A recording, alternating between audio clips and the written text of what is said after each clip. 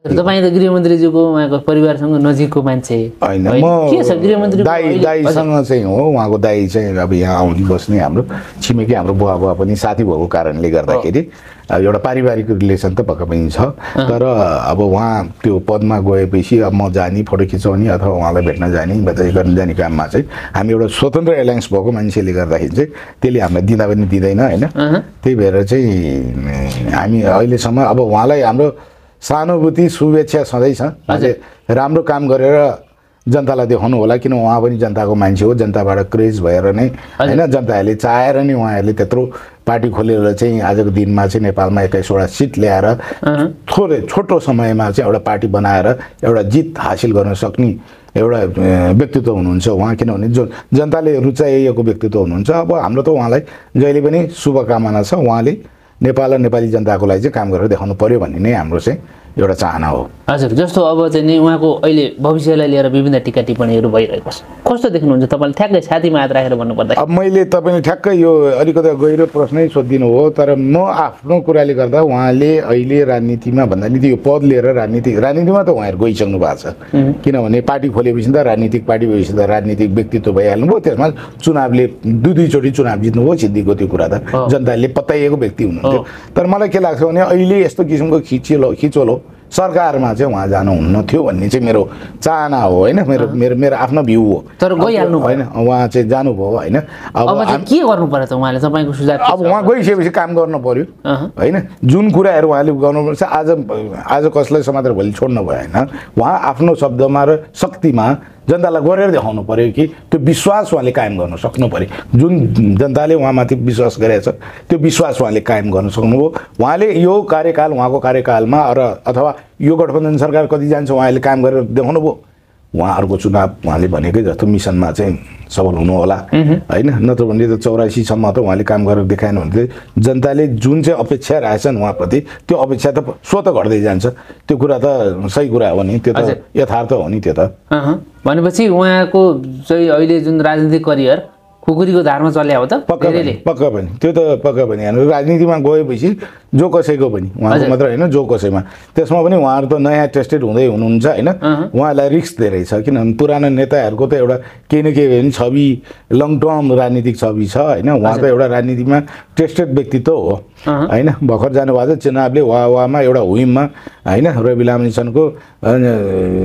के अरे एउटा कार्यक्रमकै मार्फत पनि उहाँ चाहिँ एउटा हाइलाइट भएर होइन देशैभरि हाइलाइट भएर चाहिँ उहाँले चाहिँ त्यो ठाउँमा पुग्नु भएको हो। जनताले रुचाएको व्यक्ति हो उहाँ होइन। तर उहाँले राजनीतिक रूपमा जनतालाई त्यो पदमा पुगेर कति डेलिभरी दिन सक्नुहुन्छ, जनताको आकाङ्क्षा होइन आशा आकाङ्क्षालाई उहाँले कति परिपूर्ति गर्नुहुन्छ भन्ने चाहिँ आगामी दिनमा देखिहालिन्छ। हजुर, अहिले जुन सङ्केतहरू आछ नि, म चाहिँ पुरा फिल्म देखाउँछु तपाईँहरू हतार नगर्नु भन्नुभएको छ। आकाशमाथि गए पनि पानी मुनि गए पनि छोडिदिनु भन्नुभएको छ। यो उहाँले बोलेका वचनहरू पुरा होला नि त? होइन, एउटा कुरा तपाईँ हामीले के गर्नुपर्छ, राजनीतिज्ञहरूले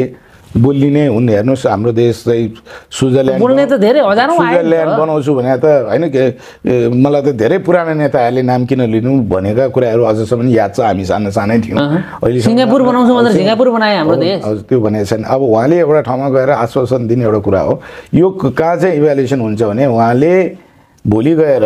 होइन जनतालाई जुन बोलेको कुरा पुर्याउन सक्नु भएन भने चाहिँ उहाँ पनि त्यही नेताहरूको क्याटेगोरीमा चाहिँ उभिन जानुहुन्छ र उहाँको त्यो क्रेज चाहिँ घट्छ। भनेपछि उहाँले एन्नी हो काम गरेर देखाउनुपर्छ, बोलेको कुरा गर्नु पर्यो नि। त्यो सङ्केत त राम्रो देखेँ नि त। उहाँले भन्नुभएको थियो म चाहिँ पदमा गएको 24 घण्टाभित्र शिविरलाई चाहिँ समातेर जेलमा कोच्छु भन्नुभएको थियो। त्यो पनि पुरा भएन। ठुला माछा केही समातेर यसो गर्नुभयो, भोलिपल्ट चाहिँ समुद्रमा फुत्त चाहिँ हामफाल्या छ माछाहरू। यसले गर्दा त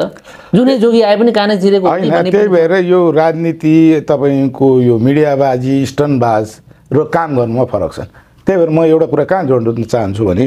होइन कि म चाहिँ हेर्नुहोस् एउटा कुरा चाहिँ म भनिदिन्छु। म एउटा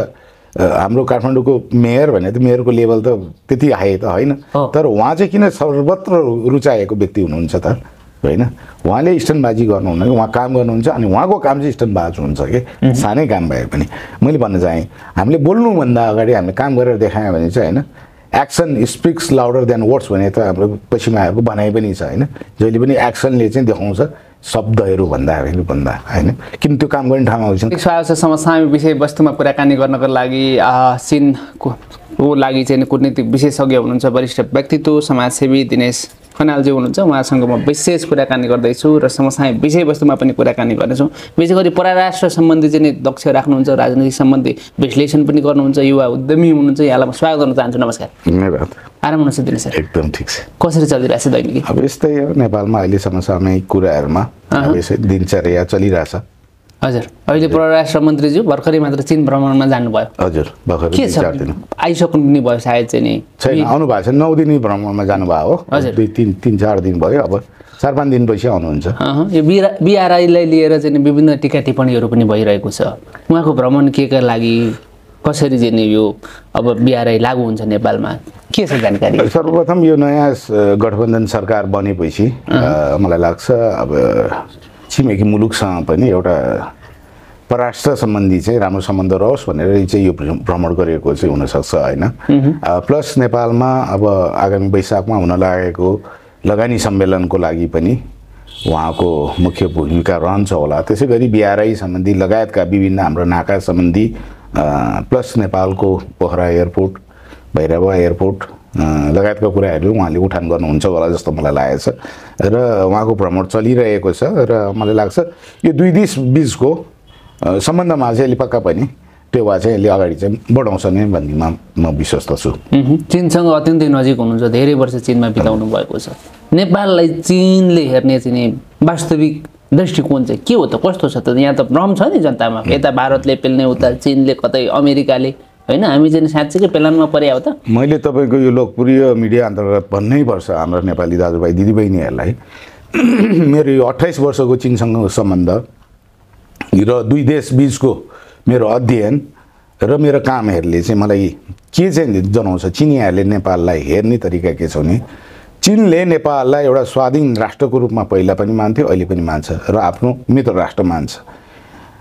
र नेपालमा चाहिँ उनीहरूको खास आफ्नो पोलिटिकल इन्ट्रेस्ट चाहिँ देखिँदैन र नेपालको कुनै पनि आन्तरिक राजनीतिमा चीनले हस्तक्षेप गरेको छैन अहिलेसम्म हामीले देख्दाखेरि, हामीले बुझ्दाखेरि। तर छिमेकी मुलुकको कारणले गर्दाखेरि नेपालको राजनीतिक परिवर्तनहरूमा त चीनले चासो राख्छ। चीन पनि आजको दिनमा पहिलाको 28 वर्षको अगाडिको चीन रहेन। चीनको आर्थिक उन्नति तीव्र गतिले संसारकै ठुलो अर्थतन्त्रमा परिणत भइसक्यो र संसारकै शक्तिशाली राष्ट्र हुनेमा होडमा छ। तपाईँले कुरा गर्दाखेरि तपाईँले किसानको जनजीवन भन्नुहोस्, चिनिया श्रमिकको जनजीवन भन्नुहोस्, गर्दा गर्दा चिनिया औद्योगिकीकरणको कुराहरू गर्नुहोस् र हुँदाहुँदै आजको दिन चीन अन्तरिक्षसम्म पनि पुगिसकेको अवस्था छ। त्यसले गर्दा पश्चिमा मुलुकहरूलाई चाहिँ चीनले चाहिँ एउटा धावा बोलेको अवस्था, एउटा आफैले काम गरेर होइन, आफ्नै भाषाले र आफ्नै होइन मेहनत र आफ्नै टेक्नोलोजीले चाहिँ चीन चाहिँ माथि बढ्दैछ होइन। आज चीनले आफ्नै देशमा आफ्नो विमानहरू निर्माण गर्छ होइन, अन्तरिक्ष यानहरू निर्माण गर्छ होइन, अन्तरिक्षसम्म पुग्छ भनेपछि संसारमै एउटा गतिशील प्रगति गरेको राष्ट्र बनेको छ। र चीन हाम्रो छिमेकी राष्ट्र, मित्र राष्ट्र, हाम्रो 2500 वर्ष अगाडि गौतम बुद्धको पालादेखि अहिलेसम्म पनि हाम्रो चाहिँ मैत्री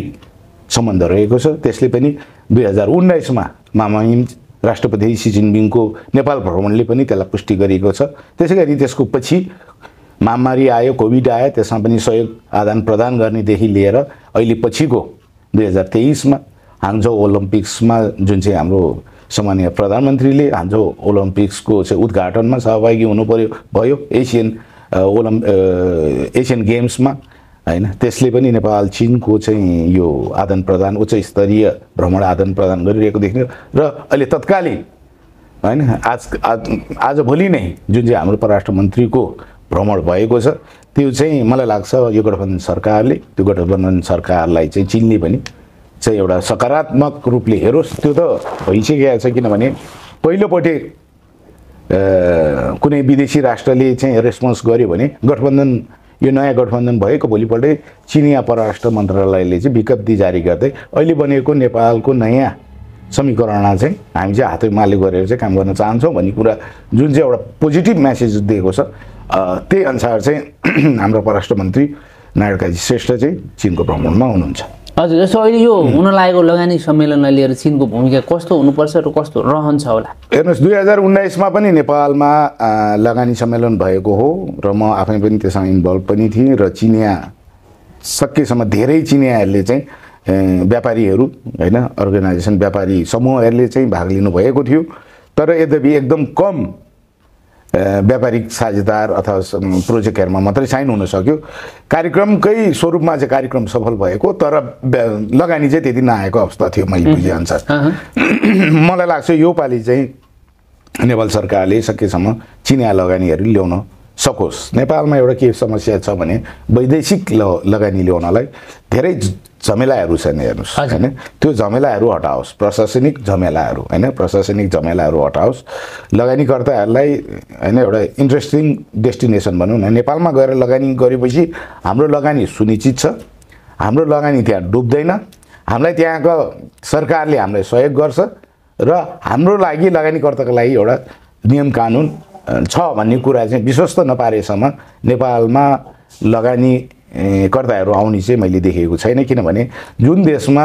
राजनीतिक स्थायित्व छैन त्यो देशमा कुनै पनि व्यापारीले अथवा कुनै पनि देशका व्यापारीहरूले लगानी ढुक्का साथ गर्न सक्दैन जबसम्म तपाईको देशमा चाहिँ राजनीतिक स्थिरता छ शान्ति सुरक्षा छ र त्यो देशको राज्यले वैदेशिक लगानीलाई स्वागत गर्छ र सहयोग पनि गर्छ त्यस्ता भएको खण्डमा मात्रै विदेशी लगानीहरू आउन सक्छन् हेर्नुस् म तपाईलाई एक्जाम्पल दिन चाहन्छु म चीनमा धेरै वर्ष भएको कारणले गर्दा एउटा एक्जाम्पल म किन चाहन्छु म चाहिँ 90 को दशकमा चीन पढ्न गएको अध्ययनको लागि तर 80 को दशकदेखि चीन खुला नीति के गर्यो भने वैदेशिक बहुराष्ट्रिय कम्पनीहरूलाई चीनमा चाहिँ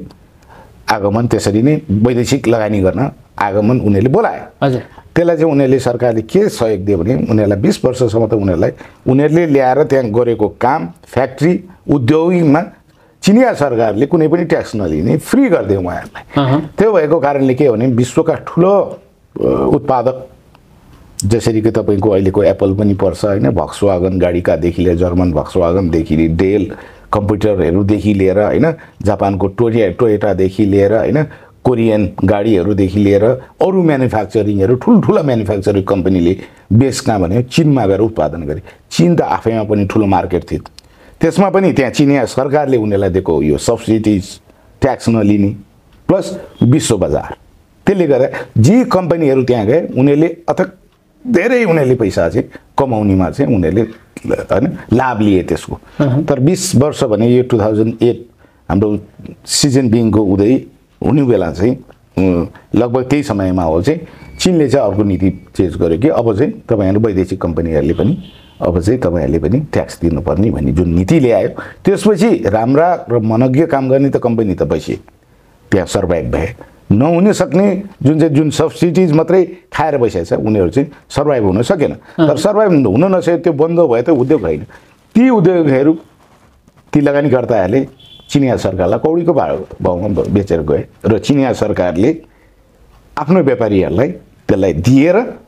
हैन सस्तो दाममा दिएर चाहिँ त्यसलाई चलाउन दिए भन्नाले उनीहरूले विन विनको प्रोजेक्ट गरे एउटा कन्सेप्ट यस्तो ल्याए कि त्यसले चाहिँ चीनको अर्थतन्त्रमा छलाङ मारेको चाहिँ हामीले पाउन सक्छौं अब यस्ता खाले मैले भन्न खोजेको चाहिँ के भनेदेखि एउटा कुरा तपाईले विदेशी कम्पनीलाई किन नेपाल चाहिँ लगानीको एउटा मुख्य किनभने यहाँ नेपालमा त विकास हुनुपर्ने भौतिक पूर्वाधार कृषि उद्योग हैन विभिन्न कुरा छ जता हामीले विकास गर्नुपर्ने छ त्यसमा त लगानी हामीले गर्न सकिन्छ अनि लगानी ल्याउन सकिन्छ अब हाम्रो देशसँग त्यति क्यापिटल छैन त्यति पुँजी छैन र ऋणमा मात्र लिने हो भनेदेखि हामीले विदेशी प्राइभेट कम्पनीहरूलाई ल्याएर यहाँ नेपालमा गर्न सकिन्छ जसरी हामीले बाटो काठमाडौँदेखि अब जुन चाहिँ पोखराको बाटो बन्दैछ सरकारको ठेक्कामा लाएर विदेशीलाई दिइरहेछौँ भनेदेखि हामीले प्राइभेट कम्पनीहरूलाई दिन सकिन्छ ताकि उनीहरूलाई 20 वर्ष चाहिँ त्यो बाटो बनाउने र हेर्न दिएर त्यसबाट चाहिँ टोल ट्याक्स उठाउने थियो उनीहरूले अनि 20 वर्षपछि 25 वर्ष उसले नेपाल सरकारलाई ह्यान्डओभर गरेर उसको मुनाफा कमाएर लिएर जाने हैन त्यसो बीओटी प्रोजेक्टहरू धेरै छ जुन चाहिँ हाम्रो नेपालमा यसको नीति बनेको छैन मलाई लाग्छ यो नीति बन्नुपर्छ त्यो नीति बनेपछि चाहिँ नेपालका पूर्वाधारहरू पुलहरू बाटोहरू सुरु मार्गहरू बनाउन चाहिँ हामीलाई सजिलो पर्छ किनभने हामीसँग अहिले पुँजी नभएको अवस्था छ देशको आफ्नै आम्दानी छैन युवा रोजगारीहरू विदेश गएर रेमिटेन्स पराएर देश चलाउनु परिरहेछ देशका राष्ट्र सेवकहरू पाल्न परिरहेछ सरकारीहरूलाई कर्मचारी त्यही हाम्रो ट्याक्सबाट तिर्नुपर्छ हाम्रो नेपालकै उत्पादन केही पनि छैन हेर्नुहोस् भएको थोरै जडीबुटी छ थोरै ह्यान्डिक्राफ्ट छ त्यति नै हो हाम्रो प्रोडक्सन भने अरू प्रोडक्सन केही पनि छैन भएका उद्योग 15-16वटाहरू त बन्द छ नि तपाईँलाई थाहा नै छ यही राजनीतिकरणले गर्दा होइन त्यही भएर उद्योग नभएको अवस्थामा हाम्रो युवाहरू बेरोजगार भएर आज खाडी मुलुक गएर बाकसमा प्याक भएर आइरहनु पर्ने अवस्था छ जब हामीले ठुलो उद्योग त नभनौँ मझौला उद्योगहरू र भाका पहिला खुलेका उद्योगहरू त सञ्चालनमा ल्याउन सकिन्छ होला नि त्यो पनि पहल गर्नुपर्छ यो लगानी सम्मेलनमा म भन्न चाहन्छु र म पनि तुरुन्तै यही अप्रिलमा चीन जाँदैछु यही लगानी सम्मेलन सम्बन्धी नै म चाहिँ पिपुल्स टु पिपुल म कुनै सरकारीबाट होइन कि म प्राइभेट लेभलमा गएर मेरो चीन जान भएका साथीहरूलाई चाहिँ उहाँहरूलाई चाहिँ नेपालमा आऊ लगानी गर नेपालमा चाहिँ लगानी तपाईँहरूको सुरक्षित हुन्छ भन्ने कुरा म आफ्नो पर्सनल्ली पनि म चीन तुरुन्तै केही हप्ता 10 दिनमा म चीन जाँदैछु यो लगानी सम्मेलनको लागि लगानीकर्ता बटुल्नको लागि जाँदैछु हजुर जस्तो अहिले यो बिआरआईलाई लिएर चाहिँ जनमानसमा एउटा एक प्रकारको सशङ्कितपन पनि देखेका छौँ हामीले नेपालको हितमा छ त बिआरआई लागू पनि हस्ताक्षर पनि होला भन्ने कुरो अहिले परराष्ट्र मन्त्रीले गइसकेपछि कुरा भइरहेछ के छ यसो चाहिँ वास्तविक मैले परराष्ट्र मन्त्रीले त भेटिसक्नुभयो चिनिया समकक्षी परराष्ट्र मन्त्रीज्यूलाई वाङ्गीज्यूलाई भेटिसक्नुभयो तर मैले उहाँले त्यति कुरा गरेको चाहिँ मैले अहिलेसम्म अपडेटमा चाहिँ मैले पाएको देखिनँ त्यसले कुरा त उठ्यो हामी लागू गर्छौँ भन्छौँ अब 2017मा साइन भएको अब अहिले पनि हामी प्रक्रियामै छौँ भने चाहिँ अब हामी कतिसम्म चाहिँ त्यस सम्बन्धी बिआरआई सम्बन्धी संवेदनशील छौँ भन्ने कुरा पनि त्यसले पनि प्रश्न उठाउला 2017मा हामीले बिआरआईमा भाग लिएको देशले अहिले पनि हामी सोचकै अवस्थामा हामीले छौँ हैन बिआरआई भनेको कुरा मैले अब धेरै मिडियाहरूमा भन्दा छु बिआरआई भने एउटा मात्रै परियोजना हैन बिआरआई भने एउटा बेल्ट एन्ड रोड इनिसिएटिभ भने एक बाटो एक मार्ग भने जस्तो हैन वान बेल्ट वान रोड भने जस्तो यो एउटा सिल्क रोडको अवधारणामा ल्याइएको एउटा अभियानै भन्नु पर्यो व्यापारिक अभियान हो अब तर व्यापारिक भने व्यापारिकमा बिआरआईमा व्यापार मात्र हुन्छ र हुँदैन यार सिल्क रोडमा के त सिल्कको मात्रै व्यापार हुन्थ्यो र हैन जनावरको हुँदैन थियो धातुको हुँदैन थियो ढुङ्गाको हुँदैन थियो त्यो बेलाको कुरा गरेँ मैले त्यो त बाटो पो त त्यो सिल्क रोडको नामले जानियो त्यसमा त विभिन्न अरू व्यापारीहरू नि हुन्थ्यो हैन मैत्री आदान प्रदान नि हुन्थ्यो हैन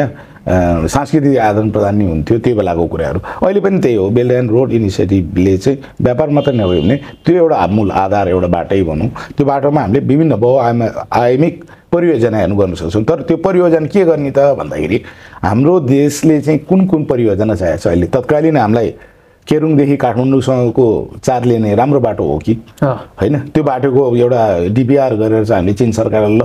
यो चाहिँ बिआरआई अन्तर्गत चाहिँ हामीलाई यो बिल्ड गर्न पर्यो तपाईहरुले यो बनाइदिनु पर्यो अथवा हामी नेपाल सरकार र तपाईं चाहिँ यसलाई कसरी मिलेर गर्ने यो काम एउटा गरौँ न भनेर बिआरआई अन्तर्गत लान सकिन्छ अब त्यसमा चाहिँ के हुन्छ भने लोनमा गर्ने सफ्ट लोनमा गर्ने अथवा ग्रान्टमा गर्ने त्यो त सरकारले बिआरआईसँग गर्ने चिनिया सरकारसँग गर्ने कुराहरू बिआरआई अन्तर्गतका परियोजना दिनेसँग कुरा गर्ने हो हेर्नुस् हैन हाम्रो देशले जे थिक्न सक्छ हामीले त्यही अनुसार चाहिँ उहाँहरुसँग आफ्नो माग राख्नुपर्छ भन्ने चाहिँ मेरो भनाइ हो म बारम्बार भनिरहेको छु मलाई कति लाग्छ चाहिँ धेरै यहाँ त नेताहरूले बिआरआई भन्ने बुझ्नु नै भएको छैन जस्तो लाग्छ उहाँले एउटा प्रोजेक्ट मात्रै भनेर बसिरहनुहुन्छ यो एउटा परियोजना मात्रै होइन यो एउटा प्लेटफर्म हो यो प्लेटफर्म युज गरेर हामीले धेरै लगानीहरु ल्याउन सक्छौं र यहाँ अर्को पनि छ यो बिआरआईमा त कसले पैसा हाल्दिन्छ फन्डिङ कहाँ हुन्छ चिनियाहरूले एउटा एसियन डेभलपमेन्ट बैंक भनेको छ एक्जिम बैंक चाहिँ खडा गर्नु भएको छ त्यो बैंकले चाहिँ यसलाई फन्डिङ गर्छ त्यो बैंकको त्यो बिआरआईको परियोजना अनुसार ग्रान्ट छ कि छैन सफ्ट लोन छ कि छैन अब लोन भए पनि कति इन्ट्रेस्टमा लोन दिने भन्ने कुराहरू चाहिँ हामीले गर्न बाँकी छ यसलाई अगाडि बढाउनु बाँकी छ त्यही भएर मलाई के लाग्छ भने यो बिआरआई चाहिँ अहिले लागू गरिहाल्ने भन्ने कुरा कोडे गर्ने भन्ने कुरा नि छ हैन अब योपालि परराष्ट्र मन्त्रीज्यूले के कसरी कुरा गर्नुभयो त यो त कुरा आउँदैछ उहाँ आएपछि यसलाई चाहिँ हामीलाई जानकारी दिनु होला उहाँको भ्रमण सकिएपछि तर मलाई के लाग्छ भने बिआरआईको प्रोजेक्टहरू नेपालको हितमा नभएको प्रोजेक्ट हामी गर्दैनौँ हामीलाई यो कुनै पनि एमसिसी जस्तो होइन कि गरे गर नगरे यसो भन्ने कुरा होइन तपाईँलाई लाग्छ तपाईँको देश विकास गर्न चाहनुहुन्छ तपाईँसँग पुँजी छैन भने पनि बिहा रहेछ अप्सन भयो तपाईँलाई पुँजीको लागि अप्सन भयो र तपाईँको यो प्रोजेक्ट सफल गर्नको लागि अप्सन भयो होइन अब छैन हामीसँग यो पुँजी र ग्रान्टमा गर्न सक्नुपर्छ भने यस्तो उच्च स्तरीय भ्रमण हुँदाखेरि चाहिँ भनिदिनुपर्छ उहाँहरूले पनि ल केरिङदेखि काठमाडौँसँगको 4 लेनको अहिले रेलको त कुरा छोडिदिउँ बाटोको कुरा गरौँ नि पहिला बाटै नभए त रेल हुँदैन होला भोलि रेलवे ट्र्याक बनाउन नि सामान लान त बाटै चाहिन्छ होला विकासको मूल आधार त सधैँ पहिला बाटै चाहियो नि न त रेल पनि त्यसै आउँदैन रेलको पट्टि राख्न त्यो पट्टि बोक्नलाई बाटो नभने केमा उडाएर लिएर जाने त्यहाँ होइन तर बाटो त चाहिन्छ त्यही भएर हामीले चाहिँ यो बाटो त्यो चीनसँगको यो नाकाहरूसँग चाहिँ हामीले अर्नीको राजमार्ग होइन के अरे तातोपानी 12-20देखि काठमाडौँ र केरुङदेखि काठमाडौँसँग हामीले यो बाटोलाई मात्रै पूर्ण सञ्चालन गर्न सक्यौँ भने नेपाल चीनसँगको यो बोर्डर बिजनेस भनौँ न व्यापारमा चाहिँ धेरै नजिक आउँछ सस्तो पनि आउँछ र दुई देश बिचका व्यक्तिहरू आउजाउमा नि सुलभ हुन्छ किनभने बर्खामा यी बाटाहरू हिँड्न सकिँदैन ठप्पै हुन्छ नि भनेपछि जस्तो अब अहिले तपाईँ चाहिँ चीनसँग नजिक भएको हिसाबले यहाँ चाहिँ नि हाम्रो मेयर साहबले पनि मेरो बोर्डहरू हरायो भन्ने कुरो पनि आयो चीनले हाम्रो चक्रपथको बाटो बनाइदिएन भन्ने गुनासो आयो नि त यो कुरा म तपाईँलाई प्रश्न भनिदिन्छु चीनले नबनाएको ढिला गरेकै हो यो कुरा चिनिहाल्यो तर किन र कसो भने पनि त्यसको नि रिजन होला नि जुन चाहिँ हाम्रो होइन विद्युत प्राधिकरणले पोलहरू हटाउनु पर्ने होइन हाम्रो खानेपानीले ढल खानेपानीको त्यो बेसिक गर्नुपर्ने चीनमा विकास त यो कुराहरूमा पहिला गर्छन् कि काहीँ पनि निर्माण गर्नुभन्दा पहिला सबभन्दा पहिला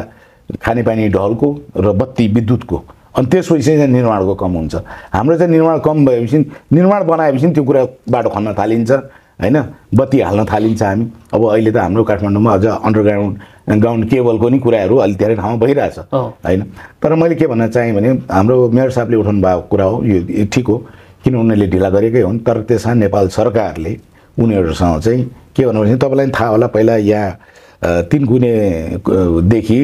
उता उसँग बनाउँदाखेरि पनि त्यस्तै समस्या भएको त्यो समस्या भोग्या भएर चिनियाहरूले चाहिँ अझ मैले त सुन्नमा के आएको छ भने कतिवटा ठाउँमा त त्यो चाहिँ मुआब्जा पनि बाँडेको छैन भन्ने कुरा पनि मैले बुझेँ अब त्यो भएपछि उनीहरूले काम सुरु गरेपछि त्यहाँ अवरोध आउँछ अवरोध आएपछि उनीहरूको त मिटर चलिसकेको हुन्छ अवरोध आए पनि उनीहरूको मिटरको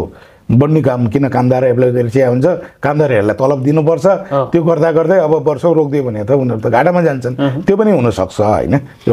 ढिलासुस्ती भएको यसलाई चाहिँ नेपाल सरकारले चाहिँ सकेसम्म पूर्वाधार हामीले गरिदिनु पर्ने काम गरेदेखि चिनियाहरूले यति बाटो बनाउनु के मैले देखाएको छु चीनमा रातारात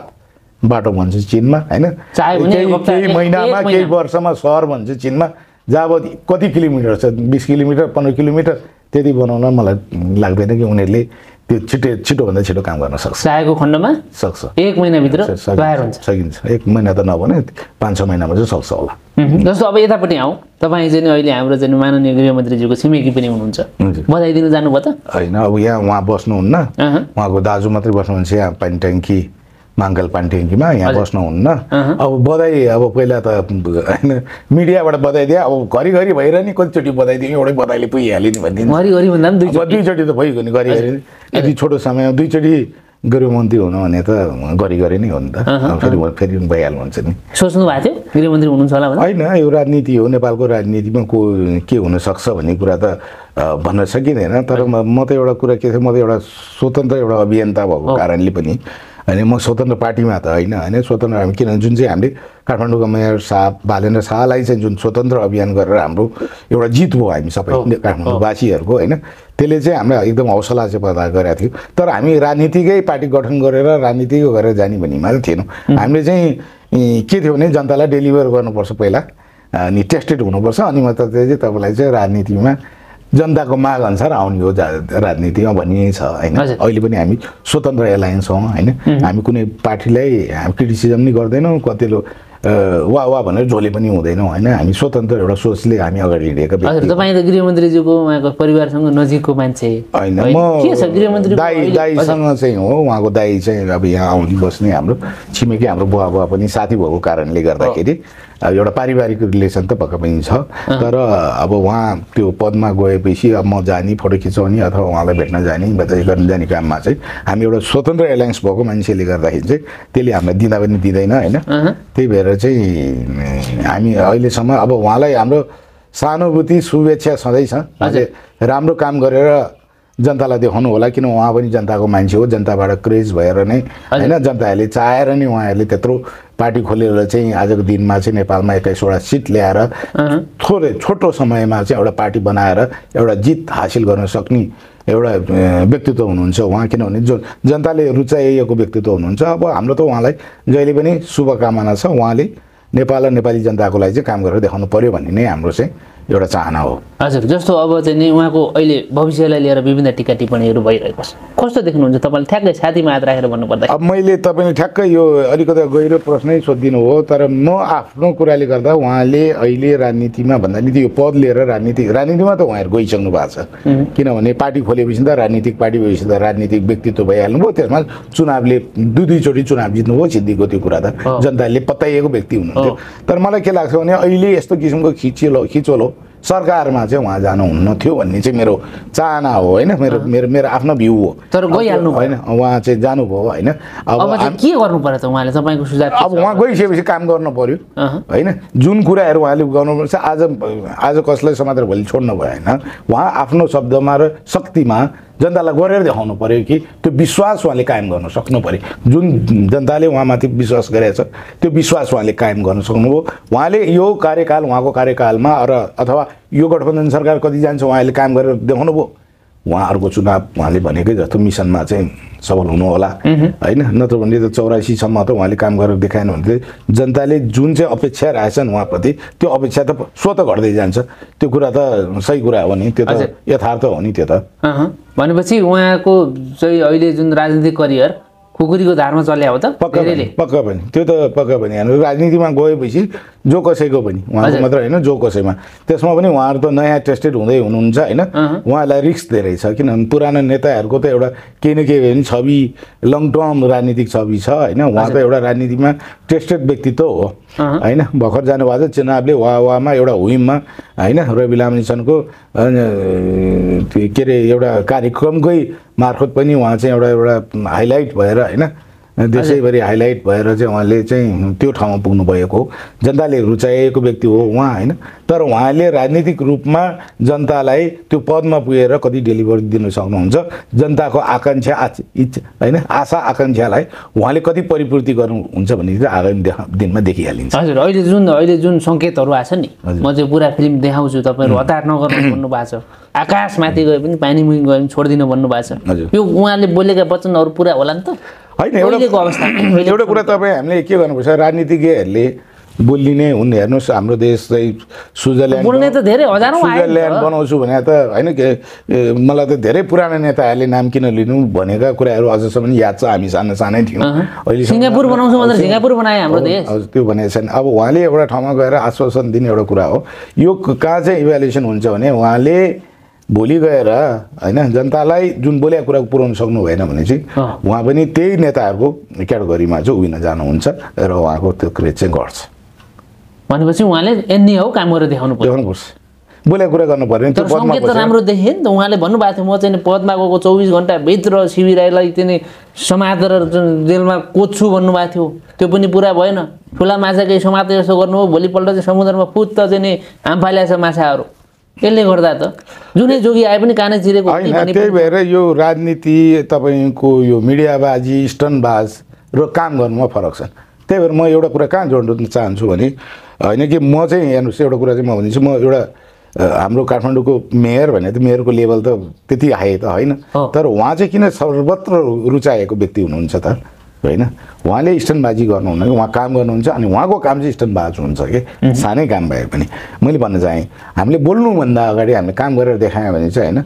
action speaks louder than words भने त हाम्रो पश्चिमाहरूको भनाइ पनि छ होइन जहिले पनि एक्सनले चाहिँ देखाउँछ शब्दहरू भन्दा होइन किन त्यो काम गर्ने ठाउँमा चाहिँ काम गरेर देखाएको राम्रो यद्यपि अब नेताहरूले चाहिँ भाषण गर्ने यसो गर्छु उसो गर्छु भन्ने चाहिँ अब हामीलाई त बानी नै परिसक्यो आश्वासनको भाषण होइन तर एक्सन ओरिएन्टेड हुनुपर्छ अबको राजनीति विकासमूलक हुनुपर्छ एक्सन ओरिएन्टेड भन्ने के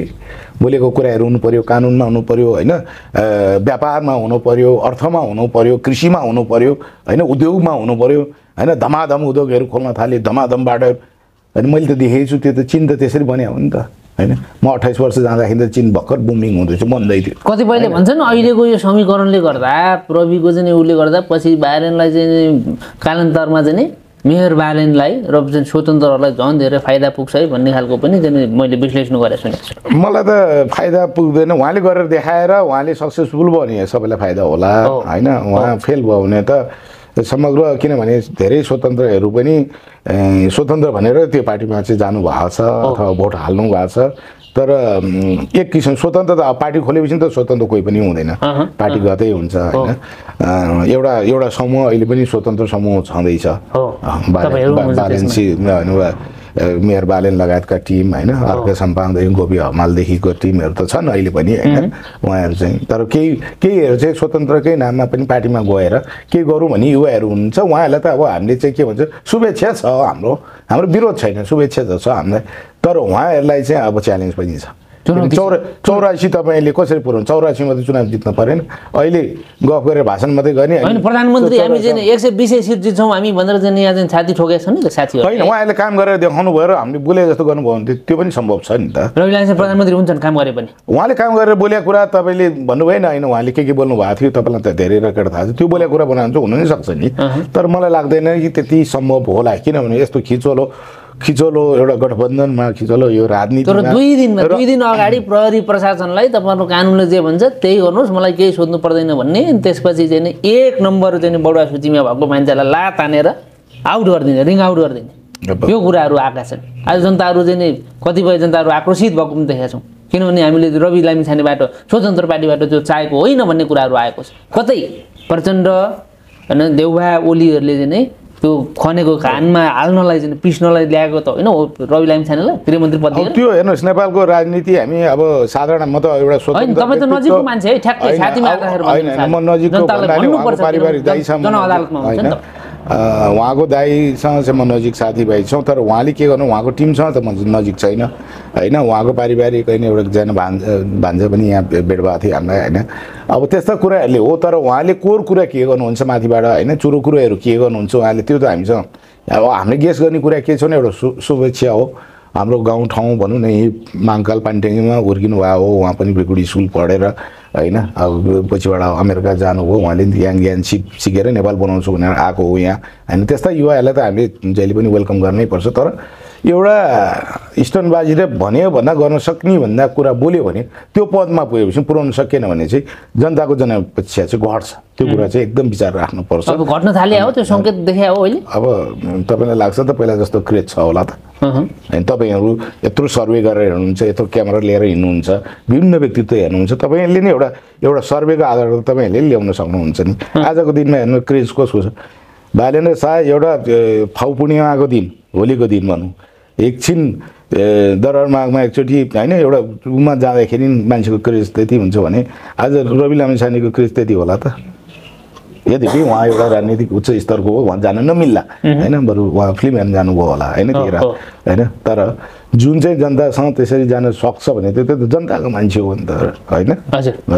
बालेन साहबले त जनताको क्रेज त्यति नै छ हेर्नुहोस् र उहाँले बगमबुसी कसैलाई इन्टरभ्यू दिएर नि हिँड्नुहुन्न होइन आफ्नो काम गर्नुहुन्छ सक्ने कुरा टाइममा गर्नुहुन्छ त्यसको आइहाल्छ सबै होइन नसक्ने कुरा म यसो गर्छु र उसो गर्छु भने हिँड्नुहुन्न त्यही भएर मैले के भन्न चाहेँ भनेदेखि गर्न सक्ने कुरा मात्रै बोल्नु गर्न नसक्ने कुरा नबोल्नु किनभने 84 टिकिरहँ भने नै मेरो शुभेच्छा र शुभकामना पनि तर यसो भन्दै गर्दा कतिपयले फेरि चाहिँ रविको विरोधी रहेछ तपाईँलाई पनि झोले नै रहेछ भनेर ट्याग पनि लगाइदिन्छ क्या नेपाली जनताहरू त्यति बुद्धिमान पनि छन् नेपाली होइन त्यो होइन उहाँले राम्रो काम गर्नुभयो त हामी त सबैलाई त राम्रो त सराहनीय हामीले त राम्रो काम गरेर त हामी ताली बजाउनु परेन र हामीले कहिले बहस हुनुहुन्न होइन अब यत्रो नेताहरू पुरानो नेताहरूलाई खप्यो भने त नयाँ नेतालाई त चान्स त दिनुपर्छ होला हामीले गरेर नगरिहाल्ने हो कि नभइहाल्छ कि भन्ने कुराहरू के तर मलाई चाहिँ म चाहिँ त्यति आशावादी चाहिँ छैन कि दिन र रात पलट हुन्छ भन्ने छैन। तर उहाँले मेहनत गरेको खण्डमा अब आगामी 2-3 वर्षमा उहाँले रियली काम गर्नुभयो भने चाहिँ फेरि उहाँले चेन्जेस पनि ल्याउन सक्नुहुन्छ। तर कतिले काम गर्न दिएन उहाँलाई त्यो ठाउँमा ल्याएर। अब यस्तो हुन्छ कि काम गर्न दिने नदिने भन्ने कुरा हुँदैन होला। त्यस्तो खालि अब्स्टेकल नेपाल त एउटा संस्थागत एउटा भ्रष्टाचारमा गएको राष्ट्र हो, संस्थागत जताबाट पनि रोक्ने र खुट्टा तान्ने प्रवृत्ति भएको देश हो होइन। गर्न खोज्नेलाई सबले खुट्टा तान्छन्, हेर्नुहोस् यो अगाडि बढ्छ कि भन्ने, आफू पनि नगर्ने अर्कालाई गर्न नदिने, त्यो चाहिँ हाम्रो नेपालीहरूको परिपाटी नै छ। किनभने मैले विदेशबाट आएर यहाँ हेर्दाखेरि पनि धेरै वर्ष यहाँ चाहिँ तपाईँलाई अगाडि बढ्न गएपछि नि तपाईँको खुट्टा काट्न थालिहाल्छ नि, हेर्नुहोस् त्यो पनि हुनसक्छ। तर मलाई के लाग्छ भनेदेखि आफूले सक्ने भन्दा बेसी अगाडि उत्रिएर र सोम्यानसिप मात्रै गरेर, जसरी हामी फिल्ममा देखाइन्छ अथवा यो क्यामेरामा देखाइन्छ सोम्यानसिप मात्रै देखाएर चाहिँ नेपालको आर्थिक भौतिक अनि सामाजिक विकास होला जस्तो चाहिँ मलाई चाहिँ लाग्दैन। यसमा रियल अनि स्टन्टबाजी नगरिकन होइन, जे हो त्यो हाम्रो अहिलेको हाम्रो धरातल, हाम्रो नेपाली जनताको जिडिपी, हाम्रो आय स्रोत होइन, कति इन्कम छ हाम्रो होइन, प्लस हाम्रो कृषि, त्यो त तल हाम्रो लेबरले पाउने कति पैसा, महिनाको कति पैसा, त्यो कुराहरूलाई अङ्कित गर्दै हामीले अगाडि माथि बढाउँछौँ। छिनमा समाज छु र भोलि फेरि ला त्यसले गरेर छोड्नु पऱ्यो भन्ने, पर्सि यो गर्ने भनेर जुन यो झल्याक मात्रै देखाउने कि होइन, हिट सिन मात्रै देखाएर चाहिँ राजनीति देश कास्टिङ मात्र भन्छ नि त, पुरा फिल्म हेर्न बाँकी छ। फिल्म त हेर्दै जाउँ त हामी, तपाईँहरूले देखिहाल्छन् 84सम्मको फिल्म त के हुन्छ भन्ने कुरा होइन। तर हाम्रो शुभकामना छ, शुभेच्छा छ। तपाईँकै क्षेत्रका मान्यज्यूसँग पानी बाबाको अवस्था पनि भएको छ भन्छन्। अब त्यो खुट्टा तान्ने हो त अहिले गृहमन्त्रीज्यू, काम गर्न नदिए हो अब त्यो भन्ने त भोलि उहाँले यही बेला मलाई काम गर्न दिएन भन्ने होइन। त्यो त उहाँले काम गरिरहनु भएको छ, काम गर्ने शुभेच्छा हाम्रो छ, उहाँले काम गरिरहनु भएको छ। तर एउटा कुरा चाहिँ उहाँ अब चाहिँ टेस्टेड ठाउँमा हुनुहुन्छ, उहाँले चाहिँ त्यो टेस्ट गरेर पास गरेर चाहिँ देखाउनुपर्छ, ताकि आगामी दिनमा नेपालमा चाहिँ शान्ति सुव्यवस्थाको चाहिँ सबैलाई अमल चाहिँ हुनु पर्यो होइन। ठुलालाई चाहिँ सानालाई ऐन हुनु भएन, सबैलाई समान रूपको चाहिँ न्याय पाउनु पर्यो होइन। नेपालको सबै समग्र स्थितिमा शान्ति सुव्यवस्थालाई सेम हुनु पर्यो र शान्ति सुव्यवस्था कायम गर्ने पुलिस प्रशासनहरूलाई पनि चिनजानको आधारमा भन्दा पनि सोचको आधारमा भन्दा पनि उहाँहरूको वरियता कमको आधारमा चाहिँ उहाँहरूको चाहिँ प्रमोसन हुने डिमोसन हुने कुरा वरियता आधारमै मलाई लाग्छ पुलिस सङ्गठनको त्यो नै छ, त्यसलाई फलोअप हुनुपर्छ। पूर्व प्रधानमन्त्रीका पिओसोहरू चाहिँ जो चाहिँ त्यो लिस्टमै छैन उनीहरूलाई ल्याएर 1 नम्बर 2 नम्बरमा त्यो त गलत हो, त्यो त गलत हो। अनि किन यस्तो भइरहेको छ? दबाबले हो, त्यो त गलत हो, प्रभावले हो, केले यस्तो भइरहेको छ? त्यो त पक्का पनि अब उहाँहरूको राजनीतिक कुरा पनि हो यो। त्यो चाहिँ गलत कुरालाई चाहिँ हामीले तपाईँहरूको मिडिया थ्रु चाहिँ हामीले गलत भन्न चाहनुहुन्छ, त्यस्तो कुरा नहोस् होइन। पुलिस स्वच्छ रूपले, किन पुलिस प्रशासन सङ्गठन भने एउटा स्वच्छ प्रहरीको एउटा उमा चाहिँ त्यहाँभित्र घुसपेट हुन्छ भने त नेपाली जनताले के आश गर्न सक्छन् र होइन। पुलिस प्रशासनभित्र त भन्छन् र होइन चिनजानको हिसाबमा चाहिँ सर्व बडा हुन्छ भनेदेखि अनि अरू सर्वसाधारणको त के कुरा भयो र? यो चाहिँ एकदम सिरियस कुरा हो, त्यसलाई चाहिँ त्यसको जवाफदेही गृहमन्त्री हुनु पर्यो नि त। त्यो त हुनु पर्यो र अब त्यो के कारण कसो कारण भने चाहिँ त्यो त अब यो कुराहरू त होइन अब राष्ट्र रूपमा होला, अब हामीले चाहिँ के विश्लेषण गर्ने र यसलाई। तर हाम्रो आम नेपाली जनता स्वतन्त्र एउटा नागरिकको हैसियतले म के भन्न चाहन्छु भने यस्तो खाले भन्छुन् होइन र होइन पैसा भन्छुन् र सोर्सले चाहिँ कुनै पनि होइन देशको शान्ति सुरक्षा सम्हाल्ने सङ्गठनको भित्रको होइन सर्वबडा चाहिँ हुनुहुन्न र नियम कानुन जे छ उहाँहरूको सङ्गठनमा त्यही अनुसार जानुपर्छ भन्न म चाहन्छु। हुन्छ, यहाँले महत्त्वपूर्ण समय दिनुभयो, जानकारी दिनुभयो, यहाँलाई धेरै धेरै धन्यवाद, नमस्कार। तपाईँ लगायत तपाईँको सम्पूर्ण मिडियाकर्मी साथीहरूलाई मलाई धेरै पछि आमन्त्रण गरेर 2 शब्द बोल्ने मौका दिनुभयो, तपाईँहरूलाई धेरै धेरै धन्यवाद, नमस्कार।